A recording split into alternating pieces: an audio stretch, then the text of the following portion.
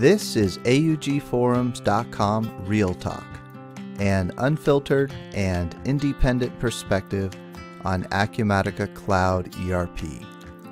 First, thank you to our sponsors, Repay, DataSelf, and Velixo. Please take a minute to support this podcast by clicking each one of the sponsor banners located at augforums.com/sponsors. Our sponsors track clicks, and every click helps to support this podcast. My name is Tim Rodman, and I want to mention two more things in this pre-recorded intro before we get started. First, I'm always looking for victims, guests on the podcast. If you use Acumatica in any capacity, no matter how small, I'd love to talk with you. Check out augforums.com/podcast and click the link near the top of the page to learn about being a guest on the podcast. Second, I'd love to see you listed on my Rolodex. Check out the instructions at augforums.com/Rolodex to see how you can add yourself to the list. All right, that's it for the pre-recorded intro. Let's get started. Today is Tuesday, December 7th, 2021, and this is episode number 59, AcuStock, a warehousing mobile app for MYOB and Acumatica with Michael Wallace. And because Michael is it's Sydney, right? That's right. Sydney, Australia. It's 10 o'clock his time. It's 6 a.m. my time. And normally I don't wake up early enough for a 6 a.m. podcast, but this AcuStock act looked pretty interesting to me, so I was willing to do it. I'll take a longer nap today. You've had a few coffees? I had my Diet Mountain Dew to get me ready for this. And hopefully the kids upstairs don't hear me talking. But the point is I was willing to bend my normal routine to hear about this. So thanks for coming on, and I'll let you introduce yourself. Thanks, Tim. Name's Michael, 30 years old, live and grew up in Sydney, Australia. I started my career in software development a bit different to a lot of other people, because I left school and then I did some tertiary education, and then I actually decided to start up my own IT support business. And I did that for about 4 or 5 years. But during that time, I started to pick up web development, and slowly my client base started transitioning from, IT support customers over to web application design and development. And about 6 years ago, I was employed by a company sort of just in the midst of a bit of an IT overhaul. And that's where I got to know about Acumatica and also e-commerce platform Magento. So that's what I've been doing for the last 5 or 6 years now. So was that your first foray into ERP? Is that the first time you had even heard of ERP? Yeah, definitely. Okay. And it was definitely a lot of learning, learning of new framework, as well as a new programming language.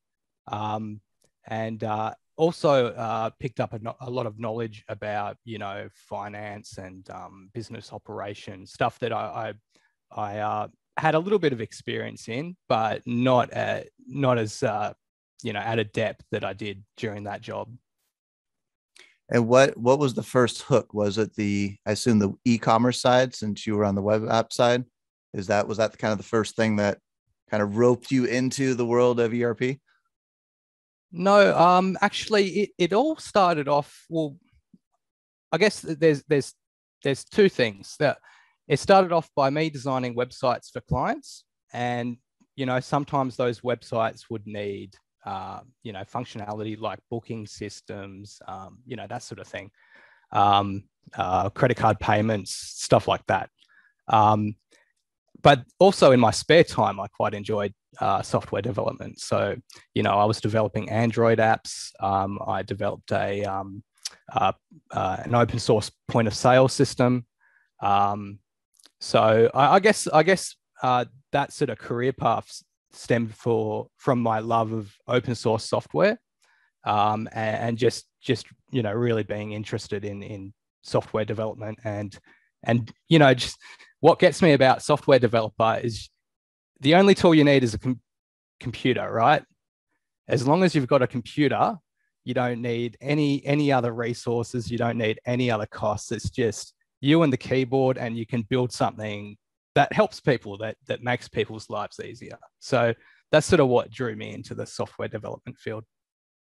Yeah, I like that too. It's not like real estate. You need a ton of capital to get in. You just Absolutely, yeah, need time and a curiosity, I guess. yeah. I guess on the ERP side, I'm curious, like, you were doing web applications, and was there something that drew you in? I find, like, for me personally, getting into the ERP space, it's just interesting problems, and the business side is interesting. It's just not all technical, like it can be with when you're just doing development. To me, getting into the ERP space, you're getting into business process and learning how businesses work. Was that something that Yeah. attracted you, or it was the problem that was presented to you, and maybe there was a market for it, and that's why you stuck with it? Well, actually, I got into e-commerce development before I started this job, and I was employed mainly to do that. But as I was starting that job, they were thinking, this is a sort of a medium-sized company I'm talking about, and they were using very outdated IT systems. So it was at the time where they were just looking at ERP systems. So I played a major role in the implementation and eventual rollout of MYOB Advanced, which is what Acumatica essentially is in Australia. It's a white-labeled variant. Oh, see, I didn't realize you weren't just developing then. You really got involved with the implementation as well. Interesting. Yeah, absolutely. We had a great partner, but a lot of it was left to us. So things like integrating the website with the new platform, things like designing reports. What else? Warehousing applications, for instance. Our partner did provide some solutions, but in the long term, they just didn't work out. So that's when I started looking at possibly writing in-house software that we could really tailor to our needs. And it could just be because MYOB is usually, I'm not sure, a version maybe behind Acumatica. Acumatica does have their own warehouse mobile app now. I don't know if it's even available for So MYOB. Did you think look at that? And yeah, well, that actually came out probably 6 months after I developed AcuStock. oh, okay. Right, and I did look at it, and I was kind of annoyed at first because I saw they'd brought out this new mobile app, and I had a look at it, but at the end of the day, I was sort of glad that I went ahead and developed my own thing, because of the type of warehousing that we were doing. So even now, when you look at it, you're like, there were still reasons why it's advantageous to have our own thing. Absolutely, yeah. Okay. So let's get into that. So, like, what were, I guess, to start off chronologically, maybe aside from the Acumatica mobile app, what identified, or what made people say, hey, we need a mobile app for our warehousing, and how'd that conversation come about? Yep. So from the very start, that was a really important item on our implementation list. And as I mentioned before, we were trialing some software through our partner. You've probably heard of them. I'm not gonna say their name. I don't want to shame anybody. But during that testing phase, we realized that there were quite a few flaws. We were at that stage, we were going ahead and we were going to use the handheld component of that solution, but there's no way that we would have been able to use the packing station. So that's AcuStock is actually the second component. The first component I built was actually a packing station that allowed the warehouse staff to put in package details, shipment costs, and save and confirm the shipment. And that we later linked that into carriers so that we could print labels directly out from that software, and also generate things like commercial invoices for cross-border trade, and that sort of stuff. Packing slips, also does barcode label printing. So it's basically anything that this handheld software couldn't do is handled by this packing station software, which I very confusingly called AcuShip as opposed to AcuStock. And is that like that's built in the Acumatica framework and sits on the server, or where does that piece sit? No, I wanted to get that done fast, so I actually used the Magento framework of all things, just to speed up development and have a platform where I could build an API quickly, a place to store config values and stuff like that. So that's just a web app that connects through a Magento sort of API surrogate, and then back through to the Acumatica API. Interesting. And you said it was AcuShip. AcuShip, yeah. Okay. Well, the name doesn't sound that bad to me. On name, so I have to say, I've got a Google Android phone, and if I go out to my app store, Google store, and I search for Acumatica, and people who are way too geeky about Acumatica do things like that every now and then just to see what's out there. And there's not that many things out there, but AcuStock is one of those things.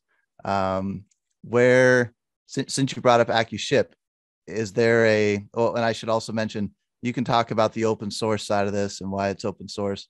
Is AcuShip somewhere out there that people can download, or how's that part work? No, unfortunately not.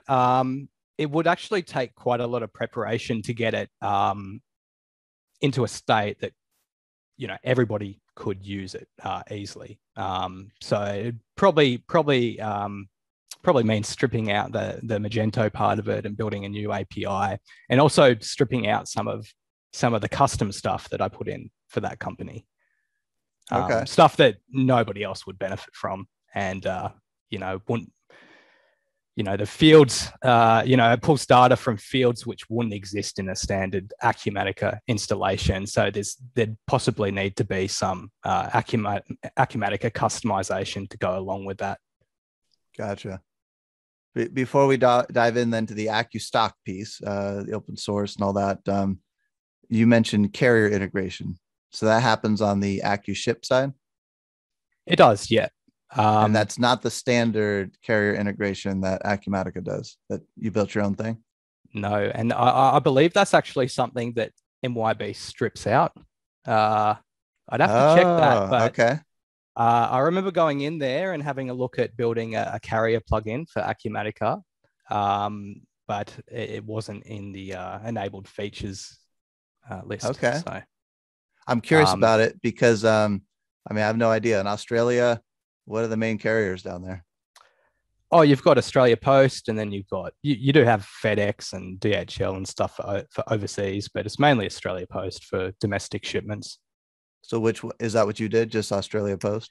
No, we actually went with integrating with a service called Easy Post. You might have heard of it, but I have heard of that. Yeah. It's essentially a developer-focused API platform for integrating with multiple carriers. So you integrate with the Easy Post API, and then you just add your carrier accounts into Easy Post, and you can print labels from, I think they support about more than 100 carriers. And most of the ones that you would use, that most people would use as well, at least in USA and Australia. Okay. Yeah, the reason I was curious about that is I know, like with FedEx and UPS, which are popular ones in the US, when you set that up in Acumatica, it's still weird to me because you have to go essentially become a software vendor in the eyes of UPS and FedEx, and you have to go sign up and go through a test account and all that. And I was wondering if you had gone through that process and what it was like for you. I'm all too used to trying to get. Yeah, I'm all too used to trying to get API credentials from carriers. They have very archaic platforms, and it's often like that. It's not like they don't have anything modern like OAuth where you can just allow software to access your UPS account. But you found EasyPost was pretty easy to work with. They Oh, take care of the EasyPost is a great weirdness. platform, and it's free. There's plenty of other platforms that do sort of a similar thing. But what drew us to EasyPost is that they support multi-package shipping, which, believe it or not, there's a lot of similar solutions that don't support multiple packaging. And it's free for up to 120,000 parcels per year. So it's interesting. Yes. So I don't know how they're doing that. I appreciate it, that's for sure. But I suggest that they probably have some partnerships with carriers or some big enterprises to make that possible. Interesting. So when you say multiple packages, you mean being able to know that they're related together on one shipment in Acumatica, and Correct. it's multiple. Yeah. So it's a single consignment or shipment with multiple parcels. Okay. Interesting. Okay. It just stuns me why so many of these similar platforms just don't have that functionality. Well, it's probably just designed for lower, smaller places, right? And they don't have that complexity need, maybe. Yeah, you're probably right about that, but they've left out that key detail from the start, and it's just a really difficult job to make that transition. Well, I'm glad you mentioned it, and I'm glad you mentioned the 120,000 too. It's those kind of details that we go for here on augforums.com Real Talk. That's right. Like, and if anybody out there wants to develop an EasyPost plugin for Acumatica directly, I'm sure a lot of people would appreciate that. And maybe you could be the person to do that. And I guess with that, what do you do now? Are you still like independent? Are you working for that company that you started into the MYOB world? I've left that previous job. So I'm sort of just in a transition at the moment. I've left that previous job. I've just been working on a few contract jobs, Magento 2 mainly. Also some jobs for the old company as well. But I'm looking to get a new full-time job next year. So maybe if someone hears this in the next couple of weeks and they're interested in EasyPost, could that be you? Or maybe you got too much on your plate right now? I've got some other interests I'm looking at the moment. Okay. No problem. All right. So I like the AcuShip stuff. The carrier integration is what caught my attention there. But I guess since that is that was a huge time saver. And also accuracy. It just means that, mistakes copying over those address details to the carrier portal can't happen. And it's just a nice integrated experience. Yeah, no, absolutely. And I love interfacing with real world devices like receipt printers and stuff like that. That's always interested me. Interesting. What about, so I'll foray even further into this tangent. What about IoT devices? You got an interest there?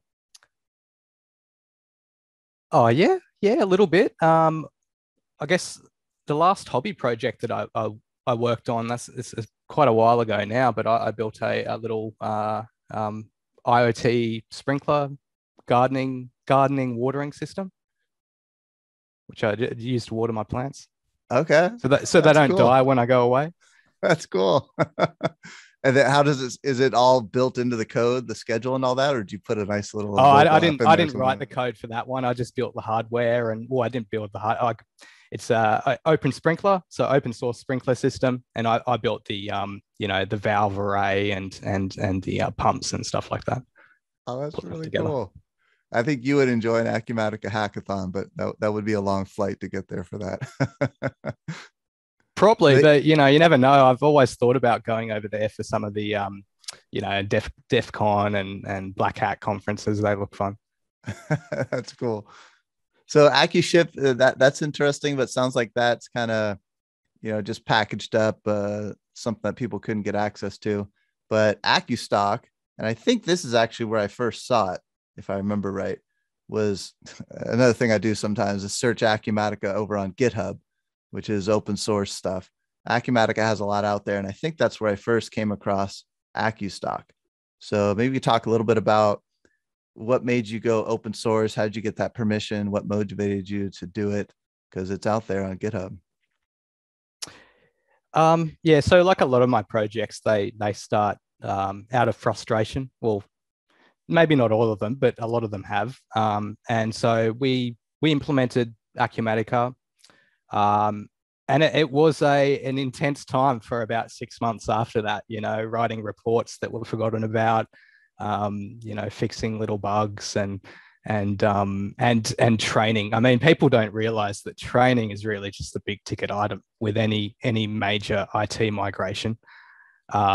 And I don't think people realize that when they start these implementations, that especially with an ERP system, because it touches every department. It's not just changing something up for finance.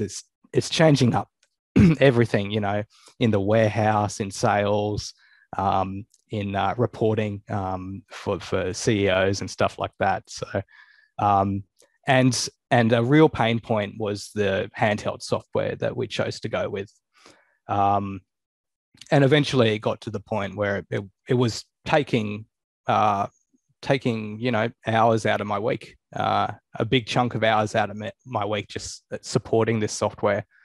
And that's when I approached management and got them to agree that we needed to look at something else. So we looked at, I think, one other solution,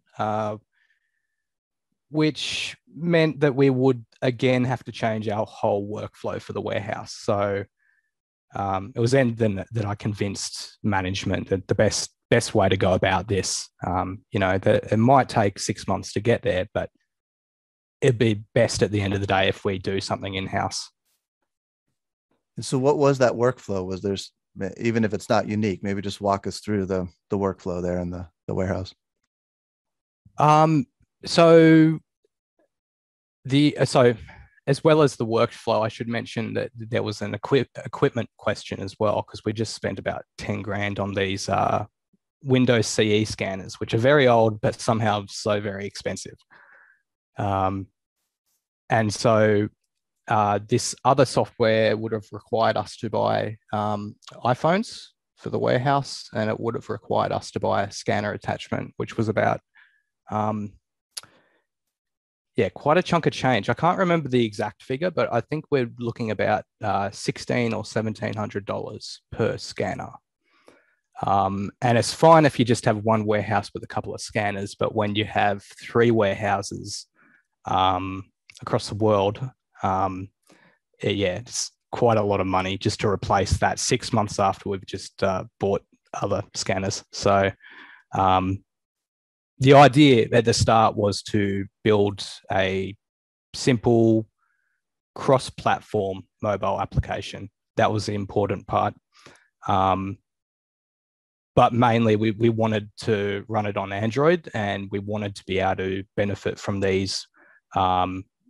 Really, look, they're cheap for what they are. For a rugged warehouse device, they're cheap, but they have Honeywell images. So you're not sacrificing the quality of the scanning operations at all. They run Android. Android's very easy to develop for. It costs nothing to list, or I think it costs $20 once-off fee to open a developer account with Google and start publishing apps to the Play Store. And the reason I went with a cross-platform development application or framework is because rather than write something in Android that couldn't be used anywhere else, I wanted to write something in TypeScript that could be ported somewhere else. So realistically, you could actually run this application in a web browser with a USB scanner, and it would still work. Interesting. Or even if you wanted to pay the fee to go get listed in the Apple Store. Yeah, if somebody wants to run it on iOS, they can go grab the source code off GitHub. They can compile it to an iOS application, and then they can deploy it from there. So TypeScript is like a language, and then it's got a compiler. So how's that work? Hang on. So it's actually Ionic Framework. So Ionic Framework uses TypeScript, Angular, and Cordova as sort of the interface between your web app and your native app, or the native functionality. And all that stuff is free? Yep. So Ionic, they have some paid plans.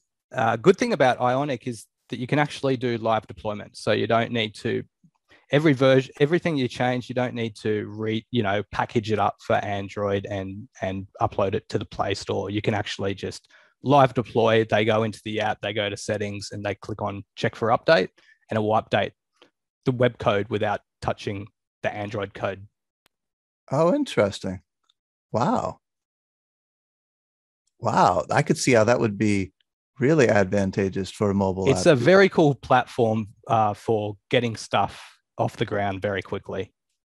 So I'm curious there. So to me, one of the downsides of like the Acumatica mobile app is you'll see some cool features that are coming, and they still have to do another build until you get access to it. And I don't even know if the stuff we saw in the R2 launch is even out in the App Store yet.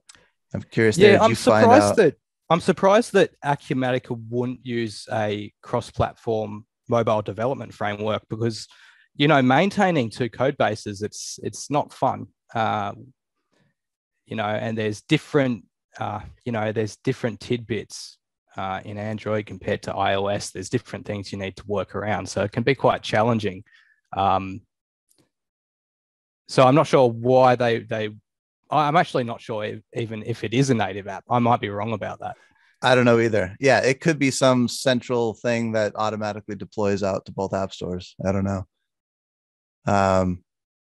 I'm interested there. Then did you wind up doing like two different apps in the App Store, one being like a production app and one being a sandbox, so that even though you're only making your changes centrally, you could at least test it out on a device in a sandbox mode? Yeah, so there's two channels.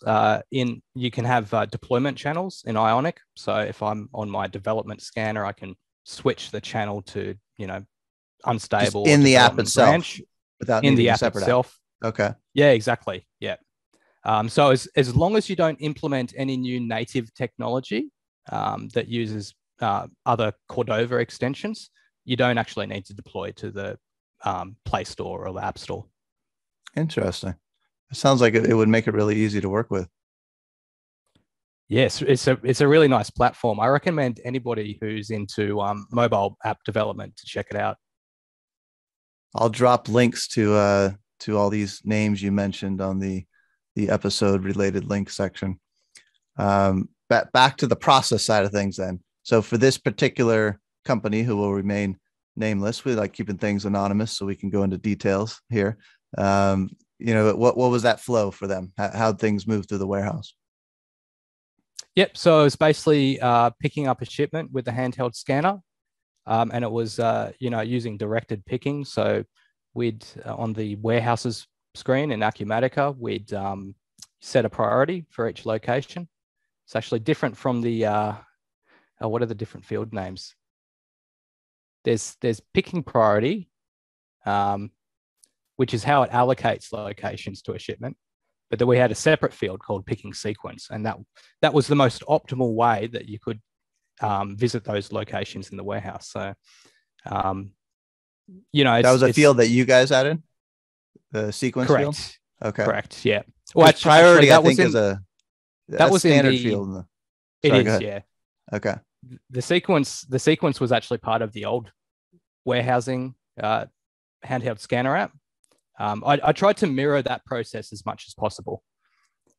So we basically copied those fields over to new fields and we used the existing sequences. So we didn't need to do any configuration when we rolled this out.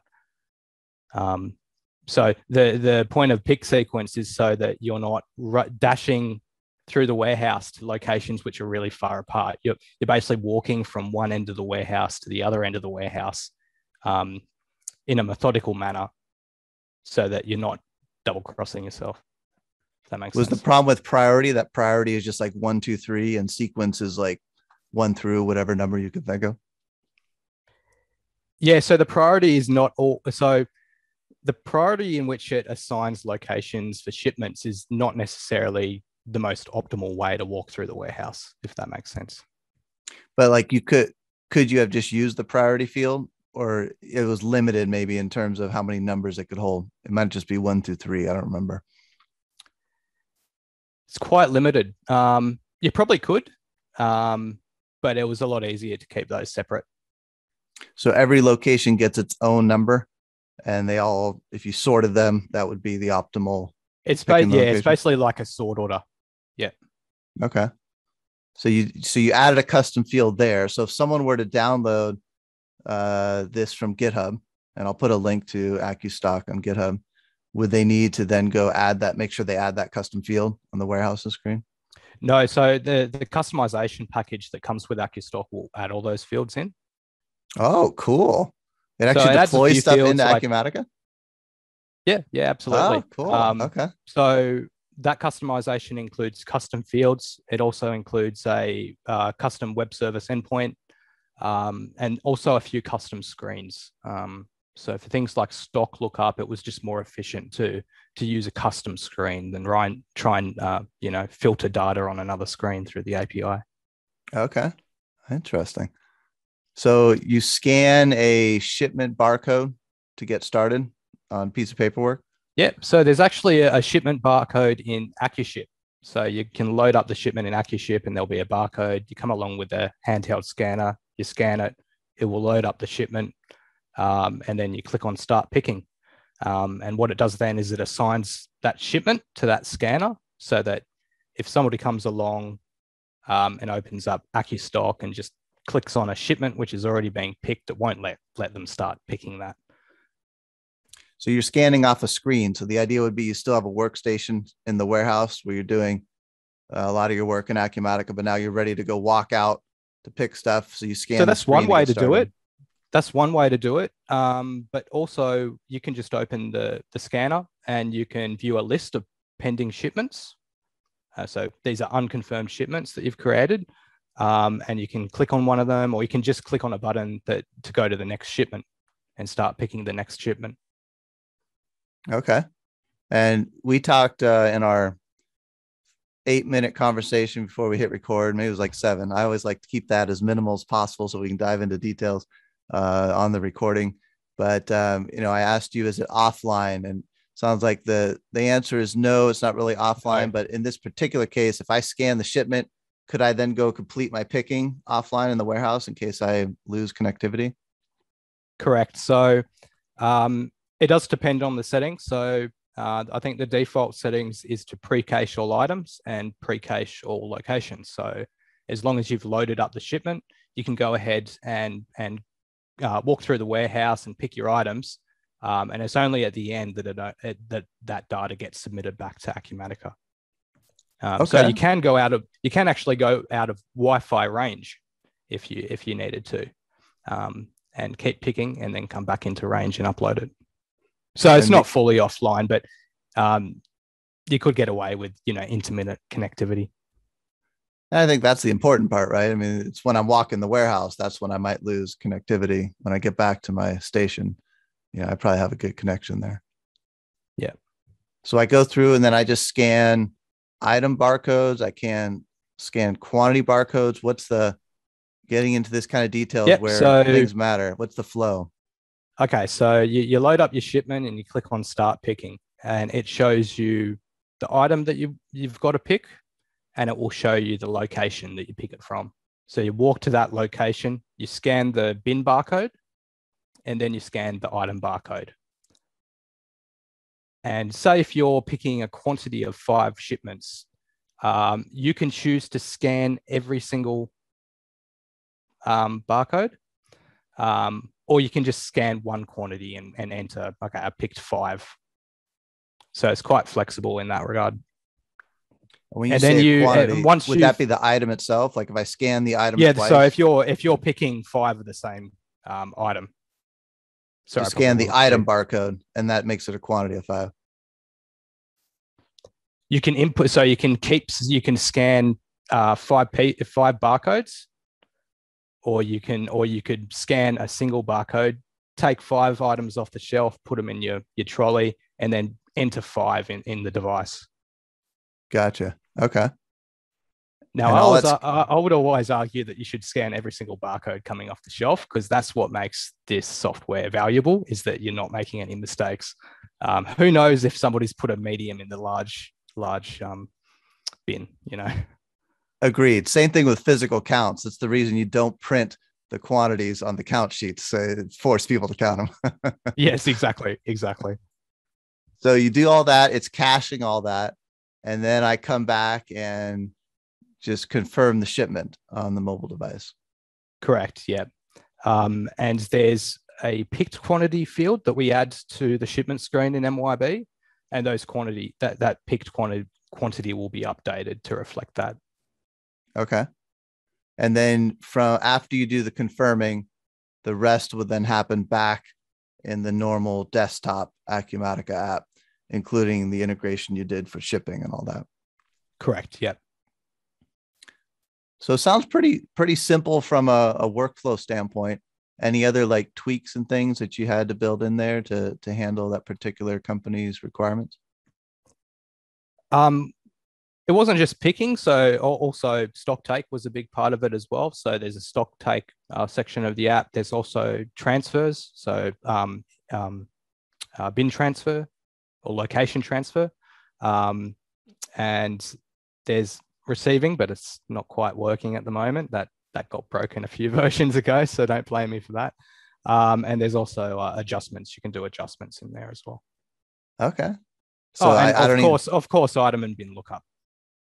And what about like you say adjustments? I could probably do an on-the-fly adjustment. I notice I only have 4 when it says I have 5. What about a whole physical account processing? Is there anything like that? Yes, you can. Yeah. Okay, cool.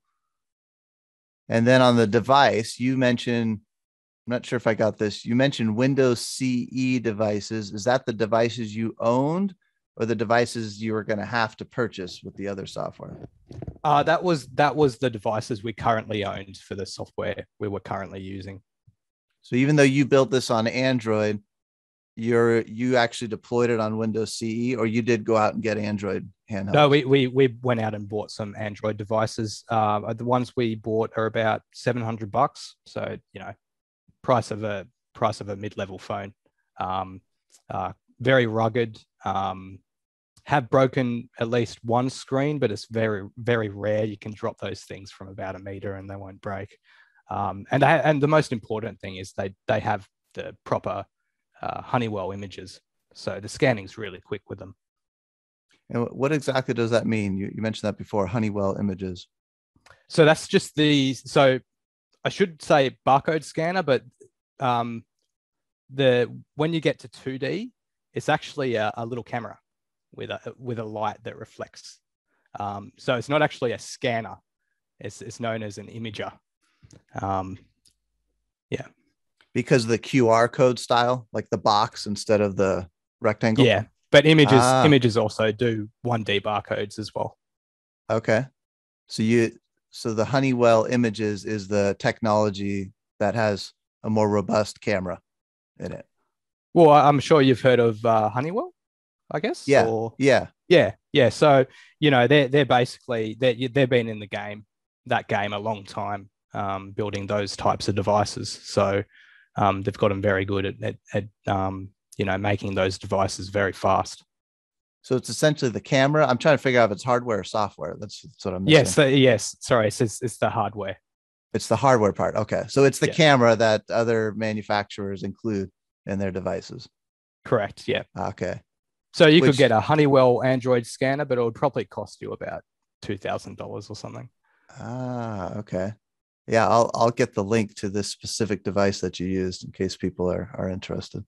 Yeah, I would think that's the critical piece. I mean, if I clicking a button on the handheld, I'm sure buttons are pretty standard, but when I actually press the button, how fast it figures out what I just scanned, that would be the critical piece, I would assume. So I now understand what you mean by Honeywell images being the important part. Absolutely. And the important thing is that if warehouse staff have to wait, you know, if it takes too long to scan a barcode, they're just going to throw it in the box and mark it as done, you know. Yeah. Or they're not going to use the handheld at all, right? Yeah. So you got to make it fast and easy for them to use. Otherwise, they're probably not going to use it. Yeah, the human race's attention span keeps shrinking. Thank you, TikTok and other social media outlets. So, I agree. Yeah, it's a shrinking attention span. So what about the open source part of this? So you put this out on GitHub. How did that conversation go about with this company? Did you have to get permission to do that? And what motivated you to do that? Well, I actually came up with a prototype for this in my spare time. So over a few weekends, to get it to the point where I could show management that basically this was the right route to go. And then I basically said, we can go ahead with this, but I want to make it open source. And part of my reason for that was to try and foster a little bit more of an ecosystem and a little bit more competition in that space, because from the solutions that I tested, they were quite lacking in user experience and just ease of use, in my opinion. And so I don't know this world very well, and I don't know if you do, but I assume open source, I know there's different legal versions of open source. Could someone take, to your knowledge at least, take AcuStock and then go build their own commercial thing on top of it and charge money for it? Absolutely. And, since I'm not actively developing that at the moment, that's what I'd like to see, is for somebody to come along and provide it as a service even. So there's this big misconception that open source software is like free as in beer, but it's actually free as in speech. So there's nothing in the GPL license that prevents you from commercializing it. What it does stop you from doing is not providing your source code to customers. So it means for the customer that they're easily vendor locked. It means for the customer that that company could go bust and they have no recourse to keep developing or using that software. So it's a lot about the freedom of the customer, while also maintaining that ability to commercialize software. So if you commercialize it, are you required then, by building on top of AcuStock or using AcuStock in your commercial product, do you know if you're required to then provide the source code for your commercial product? I wonder. It means if you sell that commercial product that's derived from my work, which is licensed under the GPL, that you would need to provide the source code to customers. Just for the AcuStock piece, not necessarily for the other piece that you built, if someone built commercially on top of it. Oh, you mean the Acumatica customization package? Well, yeah, let's say I took AcuStock and I enhanced it. I don't know what I would enhance, but let's say AcuStock is a piece of my commercial product. Would I then be required to provide source codes for my entire commercial product, or just the AcuStock piece? Oh, that's a very good legal question. And we have two non-legal experts here, so we're guessing. It depends how it's implemented, in short. I guess if you sold AcuStock as a part or like a suite of tools of applications, then you'd probably just need to provide the source code to AcuStock. But if your other solution was somehow tightly integrated or derived from AcuStock, then you'd probably be under liability of the license. And I think the other question is, who would ever find out? How would anyone ever know? There's the practical side of it. That's true. I'm sure. And, it's true in the past that, companies have sort of been caught red-handed using open source software without providing the source code. I think a good example was some set-top TV box that I can't remember the name of now, but they were using GPL code and not distributing the source code or license with it. Interesting. Yeah, it's a problem you only have if you become wildly successful, I'm sure. Exactly. And you got to have the money to pay for lawyers and everything. So yeah, I don't want to give money to lawyers. So And I think a lot of people, take it, they make look at money out of it. Acumatica. Sorry, what was that? I said, take it, make money out of it, but please do right by the license. Pretty please. Yeah, it's more of a conscience morality thing, right, than a legal thing. That's right.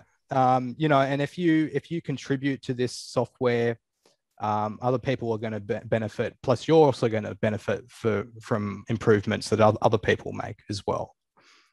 So at the end of the day, it means that software is developed across companies rather than by a single company that holds a lock and key over the source code. Yeah, when you say open source, a lot of people, I think, they look at Acumatica and they think it's open source because of the just open nature of the community and the architecture and everything. But it's not technically open source. There's a lot of core components that you don't have access to. On that point, you Absolutely. mentioned something about the APIs before we started recording. You wanted some improvements there.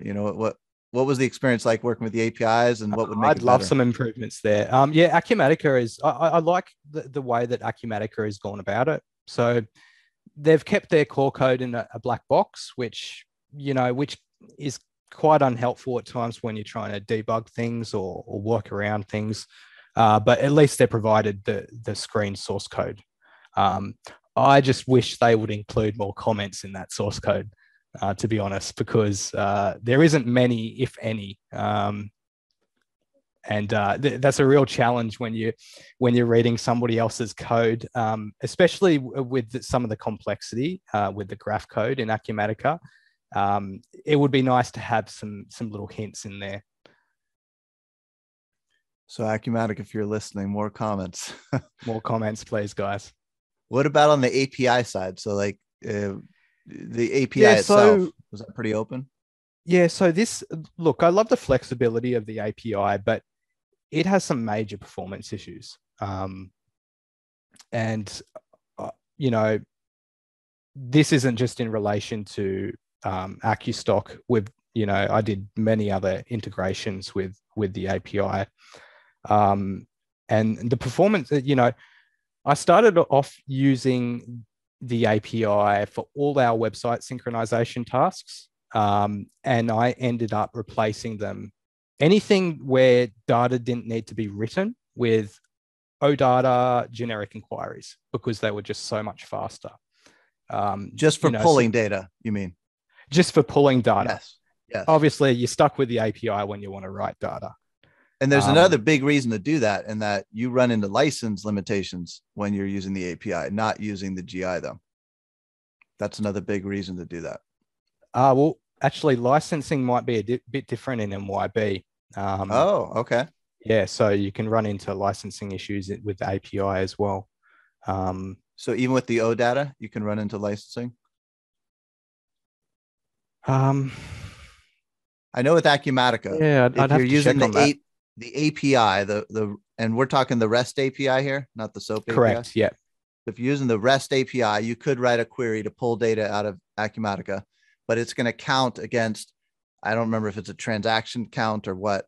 There's some kind of meter running on the API, and the OData piece does not have a meter running on it. So you can pull as much as you want over OData. Oh, you know what? That's because MYOB licensing is actually per user.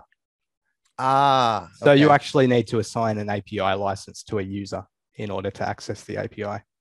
Got it. And then you're unlimited in terms of how much you can pull through that user. Correct. Yeah. Okay.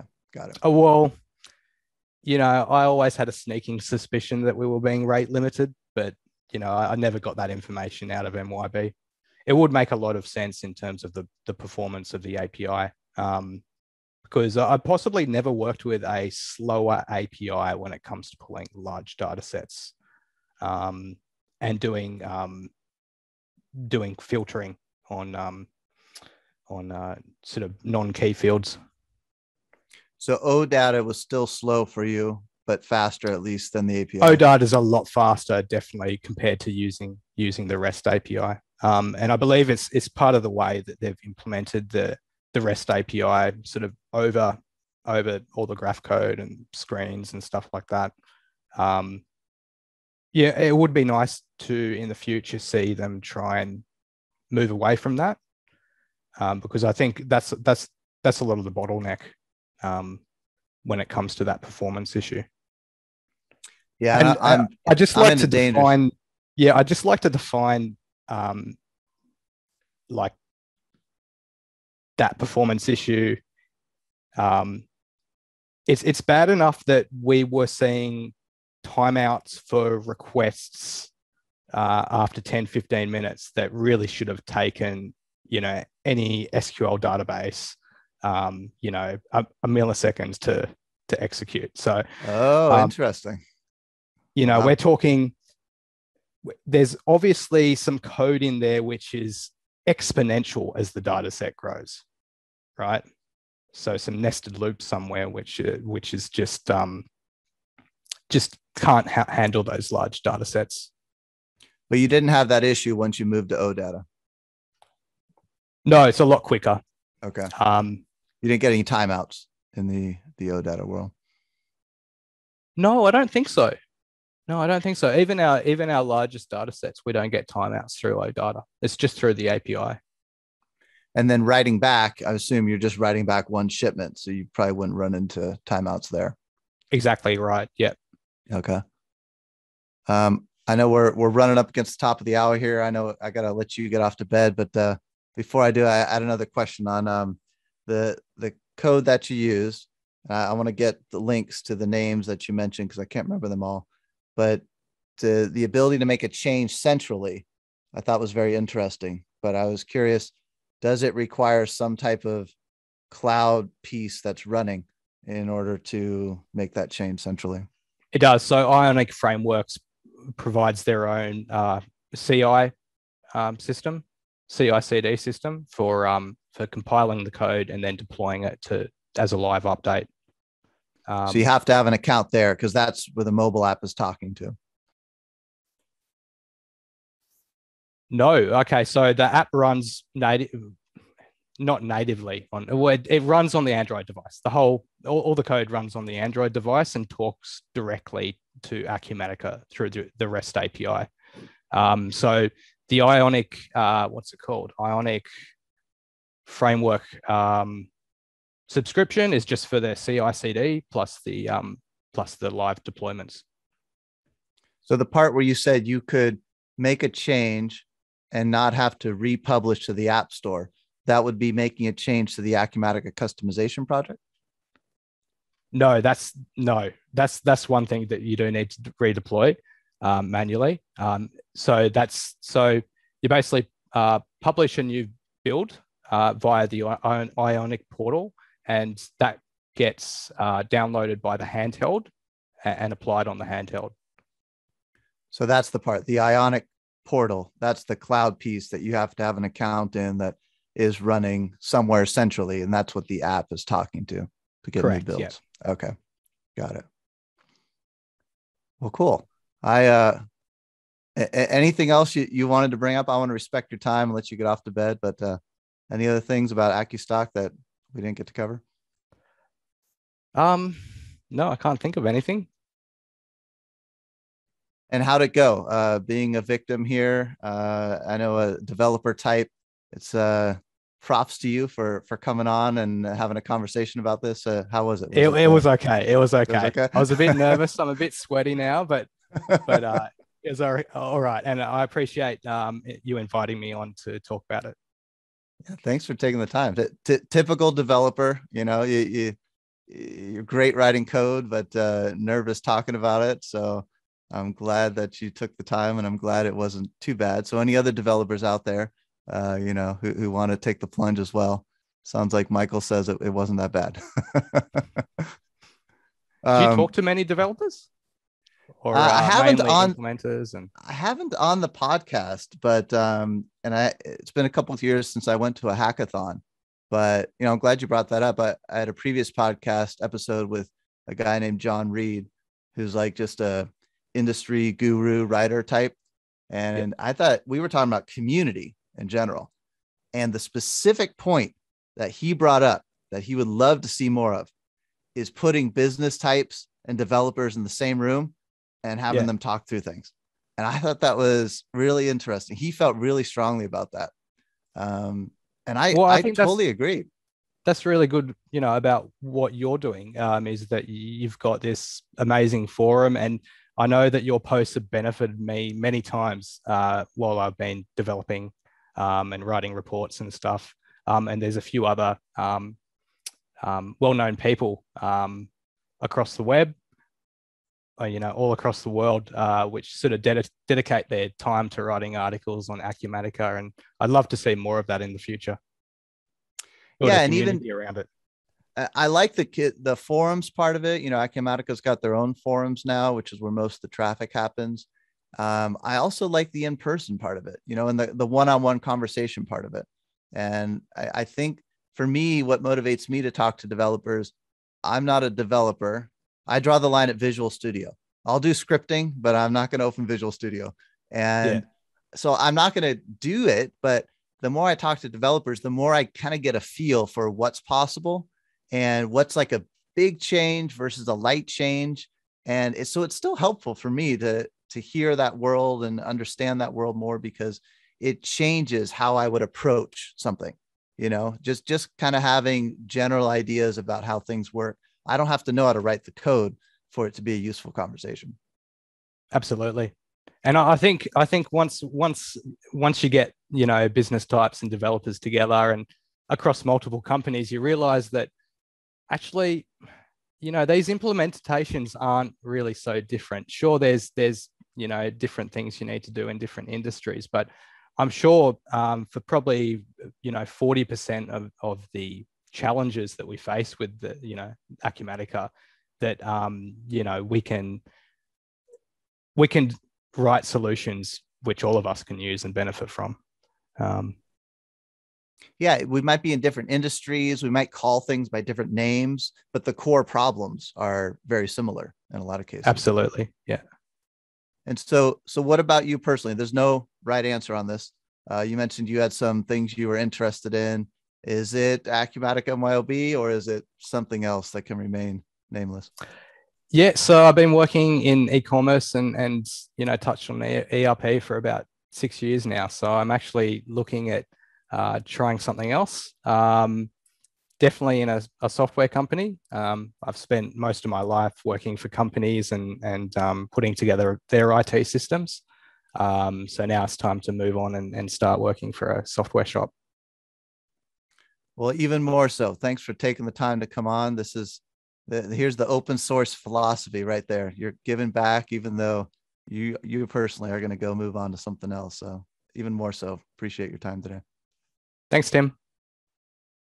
All right. Well, that's it for now.